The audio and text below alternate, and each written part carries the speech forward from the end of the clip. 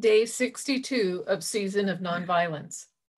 When we see that we have gone wrong, it is our duty to retrace our footsteps and proceed again by the right path. Gandhi. One of the painful realities of being human is that we make mistakes. It's really not a question of whether we make a mistake, it's simply a question of when we make a mistake and how serious it will be. Then it's a question of what we do about it.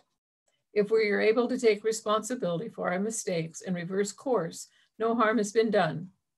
When we are unable to admit our mistakes and take responsibility for it, that mistake can lead us down the wrong path in our work, in our lives, and in our relationships. But Gandhi is telling us that taking responsibility for our error is not just a way to keep us on the right path, it is also our duty. When he talks about the right path, he is talking about the path of our lives, but he is also talking about the nonviolent path. When we make a mistake and admit it, we have returned to the nonviolent path. When we don't admit it, we continue on the path that takes us down. We have, for all practical purposes, taken the path of violence. Making an error and failing to admit it amounts to a lie. Lying is always violence. Violence to the truth, violence to those we lie to, and violence to the relationship.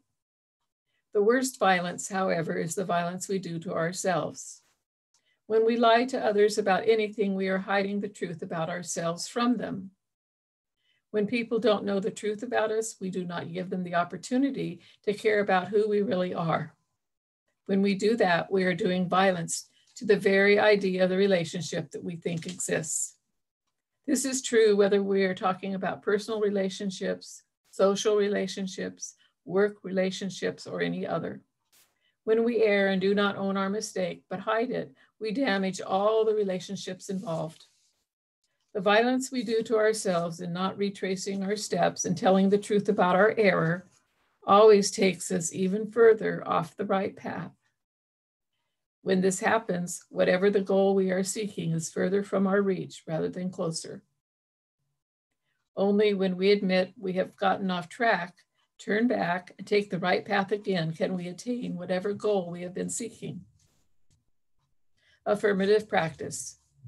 Today, I will meditate on my mistakes and how I've handled them.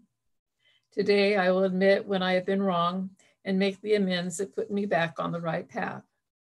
This is the path of nonviolence.